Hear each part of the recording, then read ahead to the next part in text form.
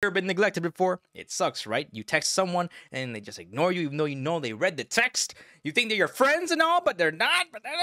But anyways, in 2023, I believe Blazor has been getting neglected. But why? What is going on, and what does that mean for the future of Blazor as a whole? What is it that I mean when I say neglect? I mean that the attention is not being given to Blazor as a framework from its parent corporation, Microsoft. Caveat here, the developers are not at fault. The ones who actually actively work to give Blazor its new features and optimize it more and more to make it better for us to use, they have no fault in this whatsoever. That includes Daniel Roth, that includes Steven, for his name, sorry. But these people have no fault in this and we have Blazor 8 Preview 5 that came out in June. We're going to look at that, but not in this video. However, there are some things that we can discuss before we get into some of the Microsoft antics, which is Blazor's 2023 performance. The performance of Blazor has actually been fairly positive compared to other frameworks this year. So let's look at it right now. Blazor has seen a positive growth between 2022 and 2023. Isn't that incredible? We had a 10% growth between those 2 years. So that's pretty good.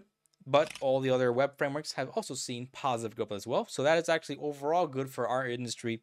We have, more people going into it. We have more developers in there. So, it means there's a fair amount of interest in there. You want to have positive growth. It's a good thing. Now, the other stat that I believe is probably more important than this one is the new programmers, those learning to code stat.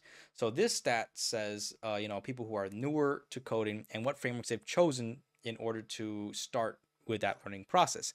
And crazy enough, Blazor is actually has seen 20% growth and interest between last year and this year. And other frameworks like Angular and React, or at least Angular specifically, has seen negative growth, which is actually kind of crazy if you think about it.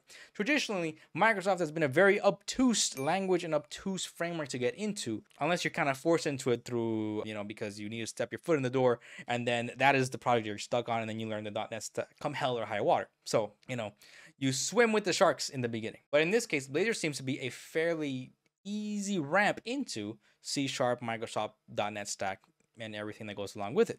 So that's really nice to see. Traditionally speaking, JavaScript has been easier to use. The scripting languages are always easier than the object-oriented programming languages, but Blazor's breaking the mold on that, and that is very good for the future, because that means we have more people that can prescribe Blazor as a language for projects and stuff, and that ultimately leads to more jobs and more market share for us Blazor developers. And we're not going to see that with Razor anytime soon. Razor is kind of a pain in the ass. But what else is a pain in the ass?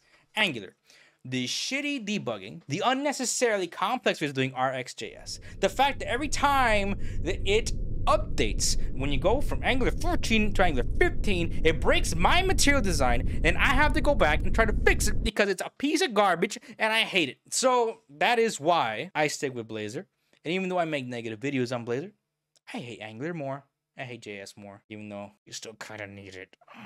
I digress. Blazor being the better debugging framework compared to Angular. I'm just saying. Microsoft, despite Blazor's growth and positive growth between 2022 and 2023, in 5 years, we've gotten maybe 5% of the interest overall for Blazor compared to other programming languages. And Microsoft is an entity that is probably one of the richest entities known to man. So how can that be? What is happening here? Because it's being neglected. If Microsoft really wanted Blazor to be number one, it could certainly do it, or at least it get really high up there. The very minimum, up to the point these other frameworks like React and Angular are taking up the market share. But it has not. And the reason why is because Microsoft has its fingers in different pies, other more lucrative pies. One of these pies being ChatGPT. Yes, you've all heard of ChatGPT. That marketing was pretty good, isn't it? And it gets even better when you invest $10 billion in it and then you get sued because you might have been scouring information allegedly, information you're not supposed to have without permission, personally identifiable information, and that can go into a lawsuit at some point. That's one. The second lawsuit is a little bit bigger. $69 billion are going into the FCC trying to either approve or deny Microsoft buying Activision Blizzard. But it has approved it recently as I was making this video. So very good for them, and they're probably going to go through, and that is $69 billion of their money and attention going to that. So I can see why they are really focusing on that deal to actually work out. And the other thing that they've been working on is Azure. Azure has been something they've been promoting for a very long time, ever since Amazon basically destroyed them when it comes to the cloud market share. Amazon has the lion's share of all cloud services, essentially.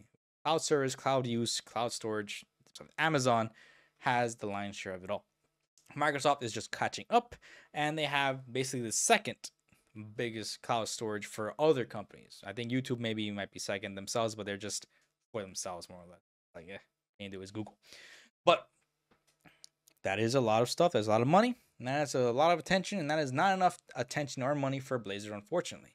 I am happy that they're still developing it. I'm happy that it's still dedicated developers, dedicated community like us, trying to promote Blazor, but that is simply not enough if you want to get over the market hump, essentially, the market competition for Blazor. So I know that it's still being developed, and I know that its full potential has not been reached until the full Blazor full stack UI, what used to be called Blazor United, actually works, and it's finally proven. But it's been 5 years. Marketing needs to be better. There needs to be more to be done when it comes to getting the word out there, especially to other .NET developers at the very least. Because I'm pretty sure that even though you out there might be .NET developers watching me, there are other .NET developers using other technologies that where they could probably be using Blazor instead. But yet they don't really know about it too much. And other corporations as well. There's no real good incentive to move into it without Microsoft giving some sort of push. I don't know how that's going to look like, unfortunately. I have only a very limited realm of experience when it comes to these sorts of things, but they can. They have the money, they have the power. And, you know, if you're watching me right now, then that means there must be some interest in there. So what does that mean for us Blazor developers? Well, despite Microsoft not giving it its full attention, we have seen Blazor growing between 2022 and 2023, which is very good for all of us. Fantastic.